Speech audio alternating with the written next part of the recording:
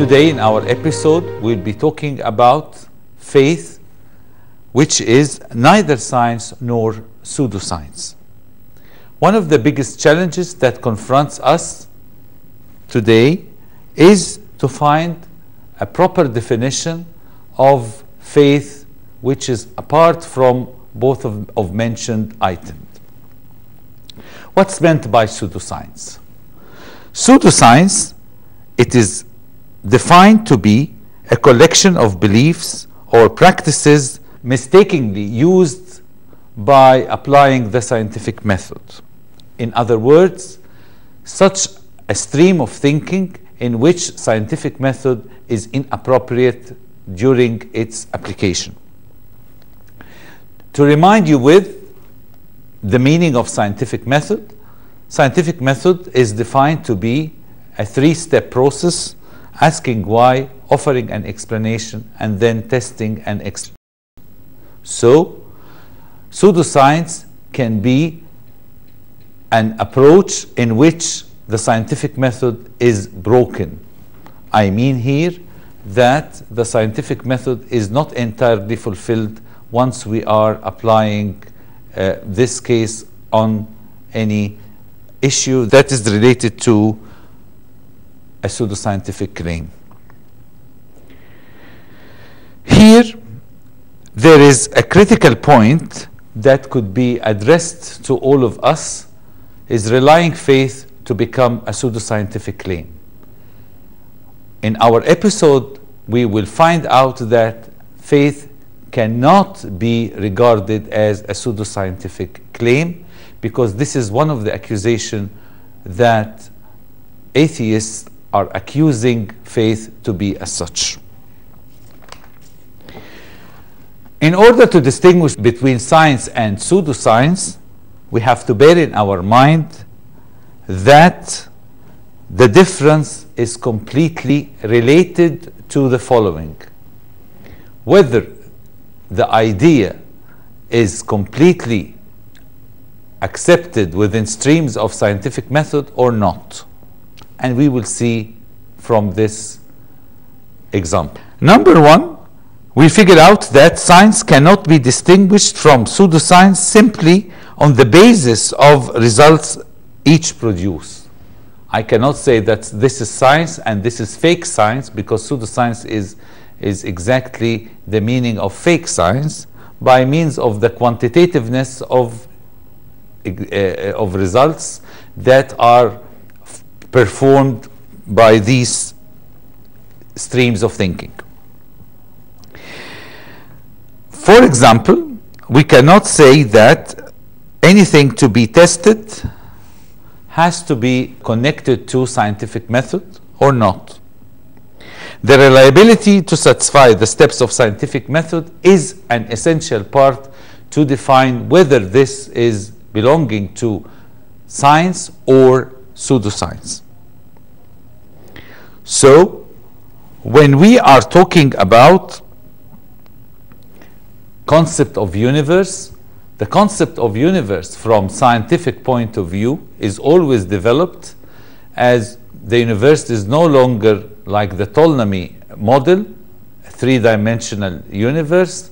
Now the universe can be perceived within four-dimensional space or even higher dimensional space, and each of them has its own way of thinking and have some ideas that may enable us to help solving problems in our scientific life. While in pseudoscience, like astrology, we can figure out that ideas are completely blocked and no one is able to change the old concepts willingly to innovate a new idea. No. In pseudoscience, things are still blocked, unchanged at all. So we do not really rely things by means of quantitativeness, how many results are obtained, whether this is scientific or not. But the most important part in this case is to find out the reliability to satisfy the scientific method. Our question now, how faith can be related to this part. Would faith be relying to scientific method? Of course not. Because one of the stringent ideas that completely stopped thinking about considering faith as a scientific method is the way of testing. Faith cannot be tested. Why? Because if we dare to test faith, we are completely committing a blasphemy, or we are making a transgression against God, because what we do in this case is exactly one of the actions of Satan. We cannot dare to tempt God. The distinction between science and pseudoscience cannot be drawn along the lines of scientific discipline. Sometimes we have fake subjects and people relying it to become a scientific part. Why? Because they do not really apply the scientific method. For example, if you say astrology, it's always ended with ology. That means that there is a logic here for stars to know something. Actually, this is the fake way and falsy way to understand this concept. Astrology is no longer a scientific term. Why?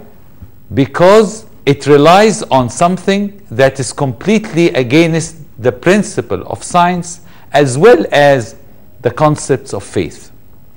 Let me start it from the principles of science. In science, we have an idea which is called correlation is not causation. While in pseudoscience, they stress on that, on the contrary, by means that they stick to correlation is becoming a causation. So if we rely correlation as causation, this means that our fate are completely assigned by such actions that people can know it in advance. And this is completely against the will of God. Because in our praying, we say, thy will be done. So how can we leave the will of God and sticking to our own way of thinking and expecting issues to happen, neglecting the power of God? This is a real problem and should be taken into account. The distinction between science and pseudoscience has nothing to do with the distinction between hard science and soft science. So hard science and soft science are two streams of thinking in scientific way. By means, natural sciences are counted to be hard sciences because they have a consistent formulae, a precise experimentation, and ways of detection can be tested from time to time and developed based on the scientific method to be in a such way more deterministic, while in soft sciences like humanities only relying on statistics and do not have a precise formula to identify such a case in which can be repeated in several places with different results. That's what we call it soft sciences. Genuine science tends to be self-correcting, and this is very important, while in pseudoscience this virtue is not appropriate, or this virtue is not applicable. Why? Because in pseudoscience they do not really accept the concept of updating ideas.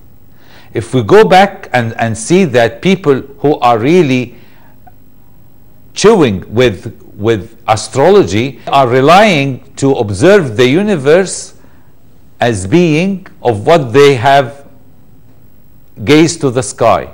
And this vision is extremely wrong.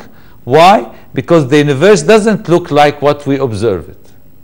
with our naked eyes or even with telescopes. The universe has to be taken in higher dimensions to understand how time is actually playing a vital role, while in pseudoscience they are still sticking to their old ideas. For example, relying Earth is a center of universe, while in our scientific streams of thinking nowadays we reach that the universe has no center at all. So finding some ideas to be developed from time to time is really essential to develop sciences and also humanities, while in pseudoscience this thing doesn't work at all.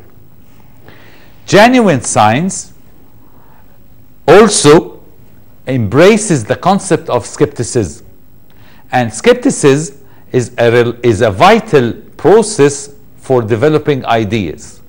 On the contrary, if you go and say skepticism is important to update pseudoscience, you will be completely accused by being a narrow-minded.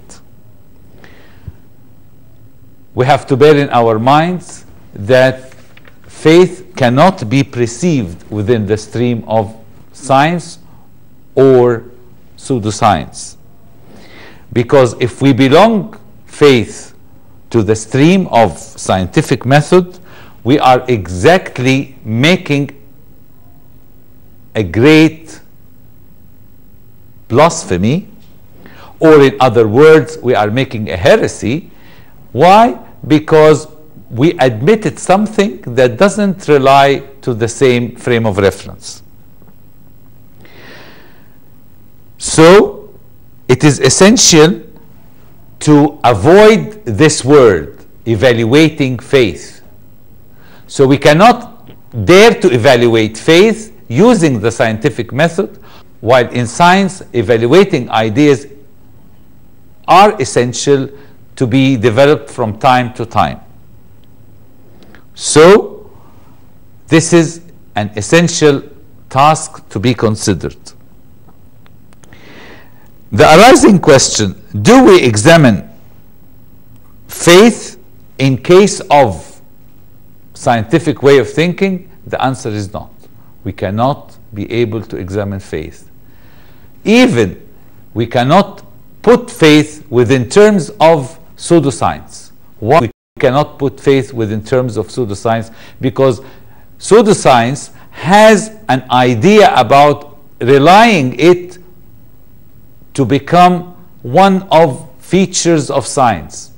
They claim that their ideas are somehow belonging to the scientific method. However, if you keep on intelligently to find out the proper application of scientific method on pseudoscience, you will find out that one of the items mentioned before, which is asking why or offering explanation or testing explanation, are one of the items which has been mentioned before, cannot be satisfied, and that is enough to not regarding it as a scientific issue.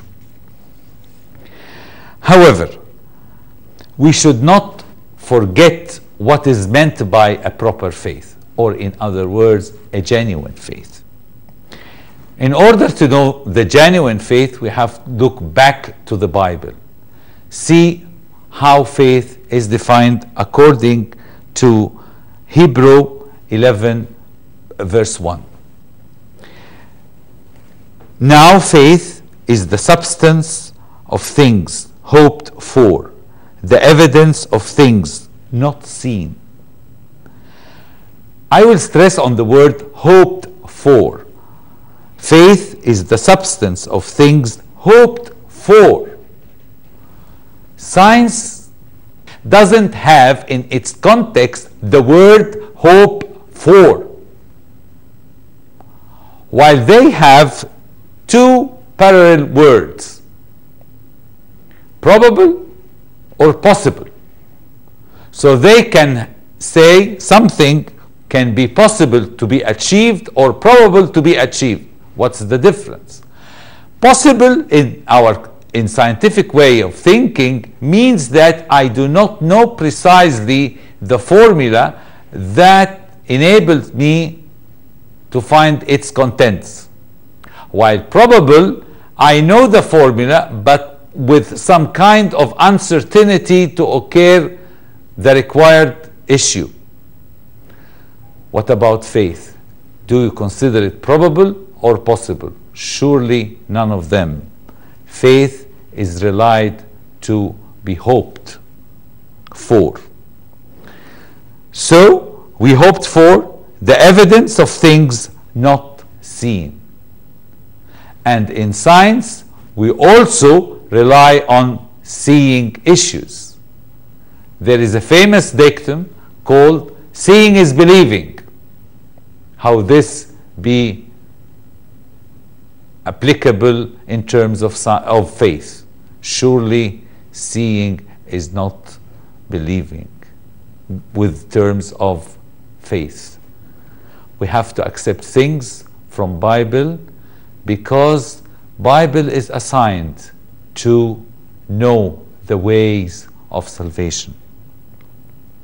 We have to stick to our church.